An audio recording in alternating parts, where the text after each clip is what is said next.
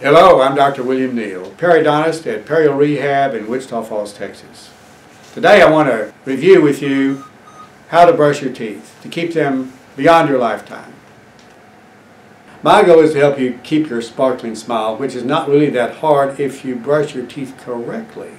And for that you need the right toothbrush, the right water temperature, the right toothpaste, the correct brushing technique, and of course regular checkups. So let's start with the toothbrush itself.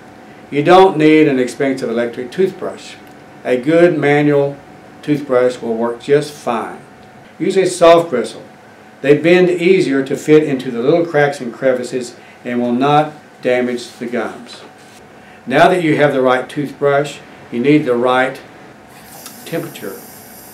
The water temperature should be scalding hot to disinfect the toothbrush bristle and to soften the bristles of your toothbrush as much as possible. This helps you avoid reinfection of the tooth and the gums by harmful bacteria from a dirty toothbrush. For the toothpaste, there are hundreds of types available on the market. I suggest using a toothpaste that you enjoy the taste and it makes your teeth feel the cleanest. If you're the do-it-yourself type, you can make your own toothpaste by using 5 parts baking soda, perhaps 1 part salt in a bowl. Scoop out a teaspoon portion and moisten this mixture with enough hydrogen peroxide to make a nice thick cleaning paste. And now the art of brushing. The technique.